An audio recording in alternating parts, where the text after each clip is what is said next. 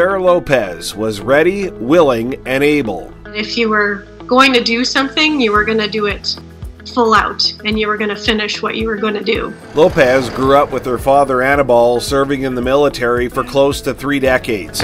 He was inducted into the Canadian Armed Forces Sports Wall of Fame for excelling in karate. As a youngster, Sarah tried it for kicks. I thought that was something I could be into because, I was a little tenacious little girl for a bit of time. I couldn't hack it because my dad was the instructor. He was the most intense person that I still know to this day. So I said, no, I don't want to do this anymore after a couple of weeks. Lopes was constantly surrounded by inspiration.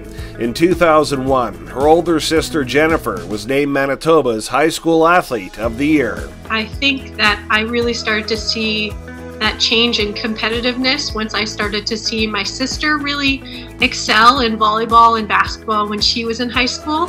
And then I think from there, it kind of drove me to be much more into it and that much more intense and competitive. Sarah followed Jennifer's impressive footsteps to Neelin, where she embraced a winning culture.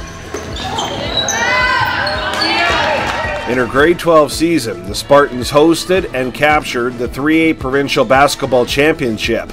Lopes was named the tournament all-star.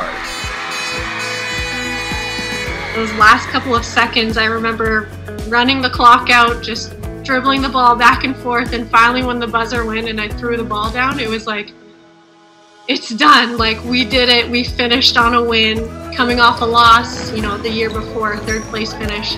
There was a lot of weight that kind of just got lifted off your shoulders. Lopes would spend the next 5 years at Brandon University with the Bobcats. All the blood, sweat, and tears that everybody talks about, we did all of those things, and we did it together. She headed to the sports hotbed of Hamiota to begin her career as an educator.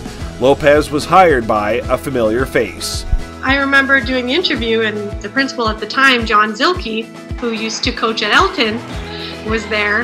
A lot of his questions had to do with sports and coaching, so I was like, okay, I know this is a big part of their community. After 5 years of teaching and coaching, Lopes and her partner Kyle Van Jenny moved to Ontario.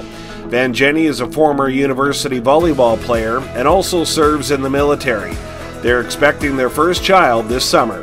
It's going to be a new challenge and a new chapter, but Kyle and I have a really good sense of teamwork, and I think we'll be able to crush it being parents. With a baby on the way, Lopes is leaning on her Bobcat teammates. I've been texting a lot of them lately being like, what kind of crib did you get? What should I do in this case? What's your favorite diapers? The time spent in Bobcat blue and gold has made Lopes stronger for the long haul. A sense of grit and resiliency and a lot of fight. Just knowing that things aren't going to be handed to you on, a silver platter. You got to fight and you got to dig deep and work for it. So I think in that aspect, that's how it kind of shaped who I am today.